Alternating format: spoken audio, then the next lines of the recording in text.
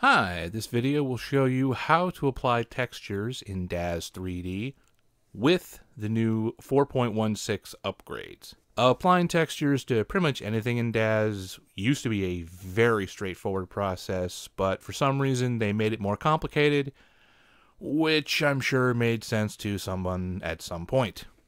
So let's get started. So I've got my Genesis 3 character here with just a pair of gamer headphones.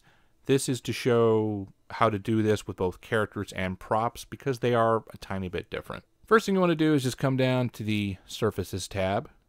And this is where you used to have, default settings, opacity, things like that. But what you want to do is come down to template number 1, right click, go to expand, find expand all. Now in this case, all the surfaces applicable to this character are going to expand, but you only need to go to a few things. Diffuse, bump, hidden lines, and opacity.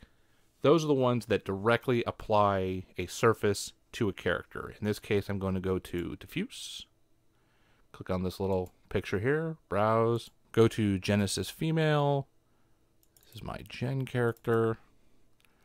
And yeah, surfaces always make a huge deal, especially when you're making photo recognizable characters. Then just wash, rinse, and repeat.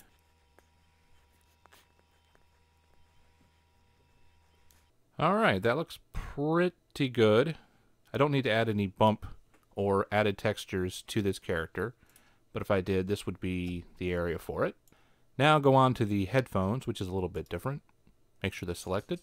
And I'm going to go with, let's see, Mat 1 here probably. Expand, expand all, find the diffuse color. Alright, so that one looks like right there. So I'm going to bring this to white. If I wanted to make a custom texture to something like this, this is how I would do that.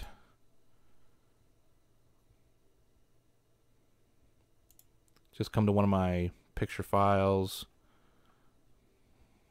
Let's see, something fun. I'll just go with this pizza logo just because I can. And that is how you do this. Pretty quick video by my standards, but hopefully this helps you out. If you have any questions or comments, of course, feel free to ask. If you want to help me out, hit that subscribe button. And if you want to annoy my enemies, hit the like button. Thank you.